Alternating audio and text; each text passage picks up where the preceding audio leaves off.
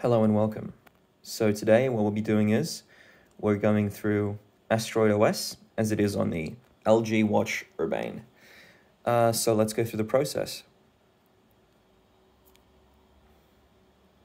We scroll to the left and we have notifications. This is visible when you connect your smartphone to the smartwatch via Bluetooth. Yeah. Okay, so now we scroll to the right. And right there we have events tied to a calendar on your smartphone via Bluetooth again. Okay. And then we scroll to the top. We have 4 buttons and your battery icon. So at the top you can lock your screen. I'm not going to go through the process because it just makes my screen black. So also there's auto brightness to the far left. That's a good feature. I don't turn that off because it made my screen go completely dark, and I had to manually figure out how to get it back up. So there's that. Bluetooth functionality, I mainly don't use it because my my Google Pixel 5, it's running Graphene OS and it has security features which don't enable that connection to a smartphone for some reason. Okay, and then there's your vibration. So that's far right. Yeah. Okay, so let's scroll to the bottom now. We're back to the main screen. Let's scroll again to the bottom. And we have several features. We have the agenda, which looks like so. It's basically a calendar. Yep. And you can add things to the calendar. Maybe that's what's tied to it, but I'm fairly sure it also goes through your phone's calendar as well. Okay. So we're getting off the events. We're going back down. We're going to the next area, which is alphabetical. So it's alarm clock. A brief look at that. It looks like so. I was using it, but it's not as effective as, say, an actual alarm clock.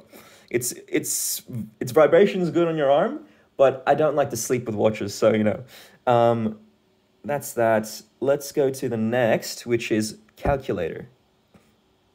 Hey, if a kid uses it for an exam, that's their dilemma, but hey, it works. So that's all that counts. 1 plus 1. Let's give that a shot. So equals 2. Perfect.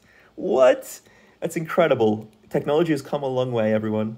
Okay, so we have compass. So the compass, it's pretty accurate. It has all the features that are said on asteroidos's website, so I'm pretty sure it's accurate enough. I'm going to get off of that now, and then, get off. Okay, hold on a moment. Okay, so now we have diamonds, which is a game. It looks like so. I got pretty high before. My best was 5,932, but it's getting there. I'll get up there again soon. Okay. So we have the flashlight. The flashlight works like this. It's just bright, blinding light in your eyes. So I don't really like that. Let's get off of that now. Actually, you can also I think if you click, you can turn it off and on. I mean, that's a nifty feature. Very nifty indeed. Okay, so heart rate. It has this weird sort of electrical thing that it uses on your wrist, and it feels weird, so I'm gonna turn it off. I don't really enjoy it that much. Music. If you tie it to your phone via Bluetooth, you can control your music via this. It's a bit fiddly sometimes. It doesn't always get it right, but it might just be my phone. Your mileage may vary. Okay, cool. So settings is where the action is, I find. So if we go here, we have time, date, language, Bluetooth display. Date, time is there. It looks pretty good. It's all manually set up though. It's not all connected to the internet. So yeah, that's date, language. You can change your language to a lot of different ones. I don't want to press anything there. I might lose the ability to control my smartwatch. Bluetooth is on. I'm going to turn it off real quick. There we go. So turn Bluetooth off because I don't have that functionality. My phone's weird. One moment. Okay.